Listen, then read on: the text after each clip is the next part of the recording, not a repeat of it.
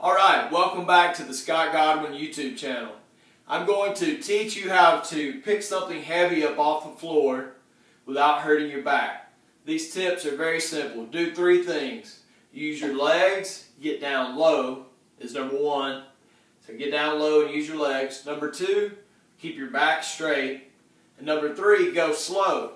Now go slow may be a surprise, but if you were to tow a car, you wouldn't slam the gas pedal with a chain attached to another car. In other words, you don't want to pull real quick on a muscle when you're lifting something heavy off the floor in general. So tip number one, use your legs. So get down low and use your legs. Your legs are strong, your hips are strong. Get down low and use your legs. Number two, keep your back straight. Keep your back straight, no rounding the back like so. So back straight, down low. Number three, go slow.